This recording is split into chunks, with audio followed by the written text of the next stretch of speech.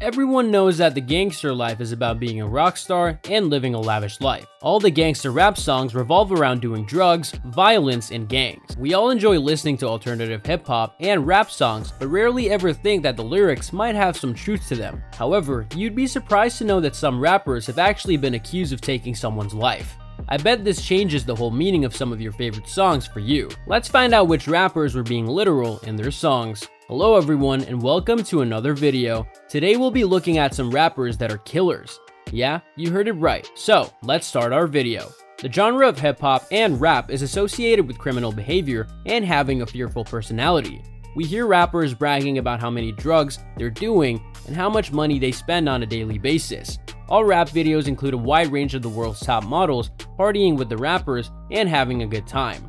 The genre of rap is also famous for the best diss tracks that have ever been released. All hip-hop artists are used to talking a big game and about how gangsta they are, but most of the time, we hear lyrics about guns, gang violence, and killing someone, and it's hardly taken seriously. At the end of the day, it's just a song and it's all about storytelling. But what if the songs are inspired by real-life events? The rap world is full of the music industry's boogeymen. These people are usually feared by the public and have a scary reputation. We all know about the rap scandal leading up to the rapper Tupac's death. However, Suge Knight had an extensive criminal record. He has been arrested countless times and is currently serving time at federal prison. When the rapper Tupac Shakur was murdered in cold blood, it brought a lot of spotlight to the actual world of rap. All the fans were devastated, and the evidence pointed towards a gang rivalry. When the public found out that hip-hop artists were involved in shady deals and associated with gangs, it shook everyone to their core. No one wants to know that their favorite artist is guilty of something as heinous as murder. What about all the internationally acclaimed rappers that have been acquitted of murder? Sure, it's common to have a criminal record in the hip-hop industry and have some felony charges against you, but taking someone else's life is a different matter. Let's see which rappers are real-life killers. Snoop Dogg. It's impossible to be a part of pop culture and not be familiar with Snoop Dogg's name. He has received international fame and has become an integral part of the hip-hop world. Snoop Dogg has collaborated with some of the biggest music stars. He's often referred to as the fun uncle of rap. He is known for not only his music, but his one-of-a-kind personality. The man has had weed-smoking sessions with so many Hollywood celebrities, and even Martha Stewart couldn't stay away. He has been one of the most famous rappers for as long as we can remember, but most of us know little to nothing about his private life or his criminal record. He spent most of his childhood on the streets and was part of the gang Rollin' 20 Crips. When he was working on his debut album and trying to pave his way to success, Snoop found himself in a grisly scandal.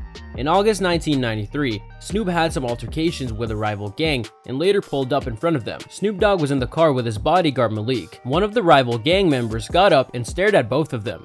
The bodyguard got out of the car and stared back. However, the gang member felt intimidated and tried to reach for his gun. The bodyguard was quick on his feet and fired the gun at the gang member. Snoop got scared and drove away in his Jeep, but later turned himself in because of the immense guilt. Snoop and Malik told the jury they were acting in self-defense. After a long battle, both Snoop and Malik were acquitted of all the murder charges. King Von. This Chicago native spent most of his life in the most dangerous streets of the city. He was surrounded by gang violence and joined the gang Black Disciples to receive any kind of protection. King Von was no stranger to getting in trouble, but as he grew up, the problems got more serious.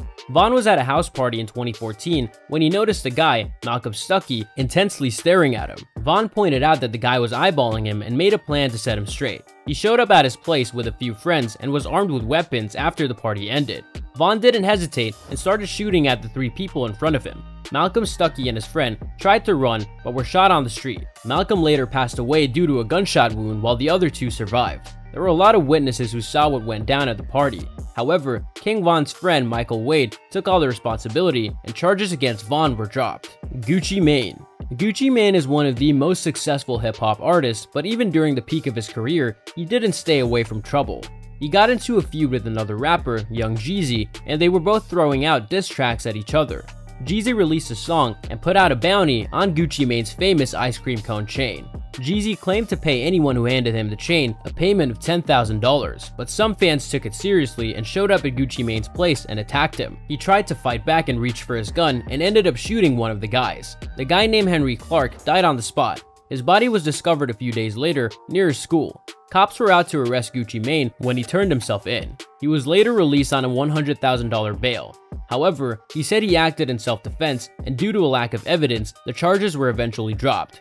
Gucci Mane bragged about being an actual murderer in his diss track called Truth. So maybe the violent and horrifying lyrics of our favorite hip-hop songs won't feel the same after learning about the real-life lives of rappers. And that's all for today's video. What are your thoughts on this? Let me know in the comment section below. I hope that you find this video interesting. If you want to see more videos like this, please consider subscribing to my channel. See you in the following video with some more of the latest updates. And until then, stay tuned. Thanks for watching.